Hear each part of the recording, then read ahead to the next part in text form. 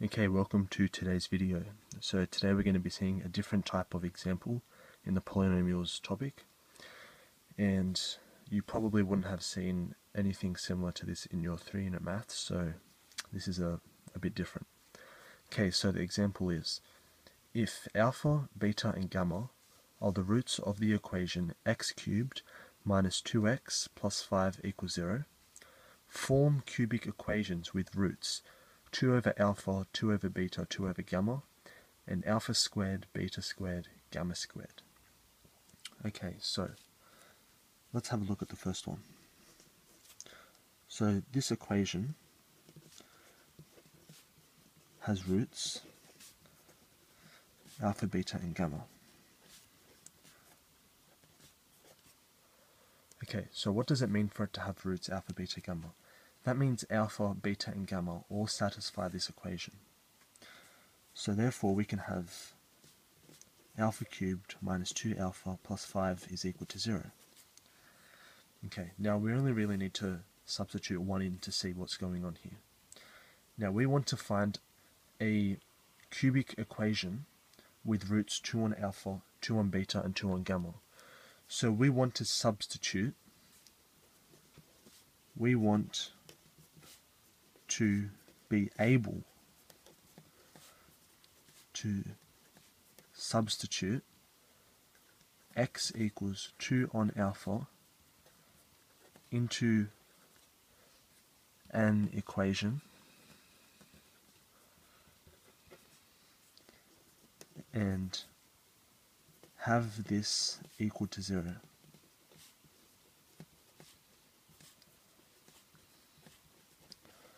Okay, so we want to substitute x equals 2a in for some polynomial that's a polynomial of x. We want to substitute x equals 2 over alpha and have that equal to 0.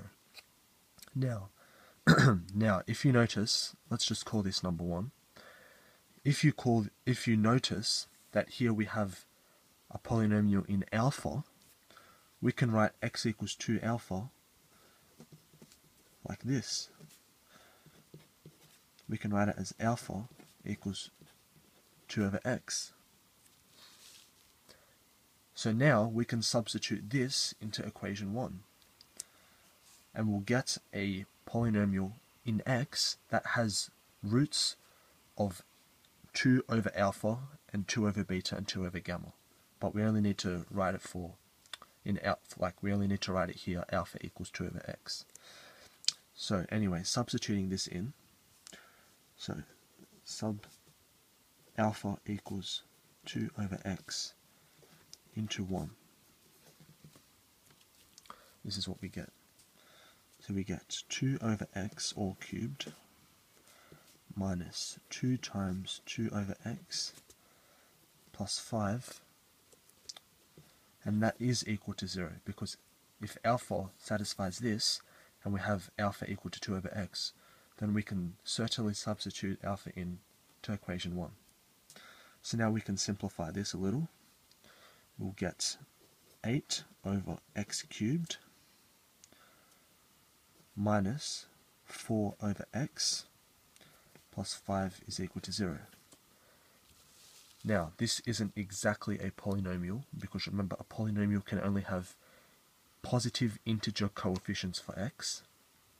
So if we multiply through by x cubed, we'll get 8 minus 4, x cubed over x will be x squared, plus 5x cubed is equal to 0.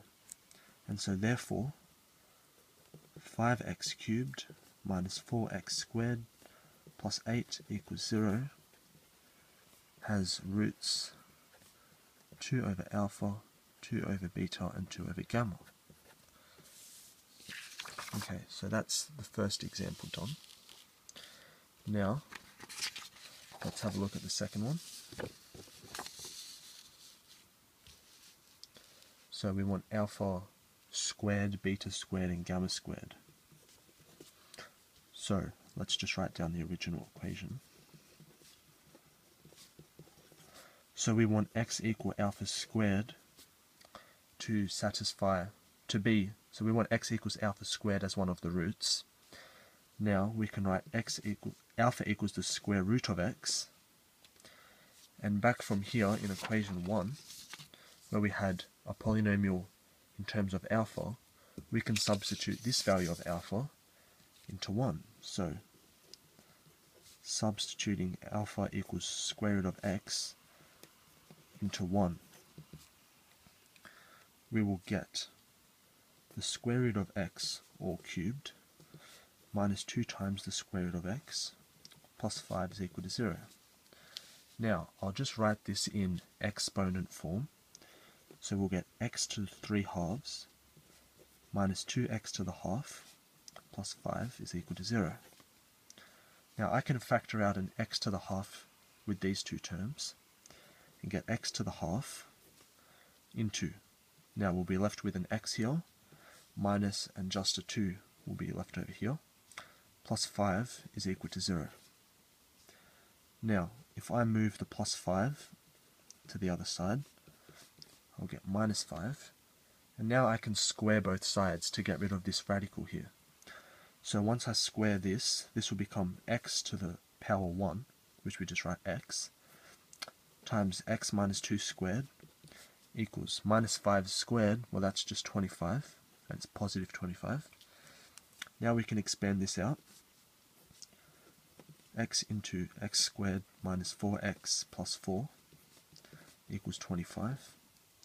And then we get x cubed minus 4x squared plus 4x, and we take the 25 over to this side, we get minus 25 is equal to 0.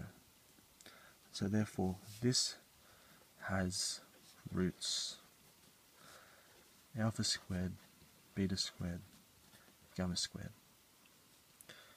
Okay, hope you enjoyed this video, and there will be more videos to come in the future. Thank you.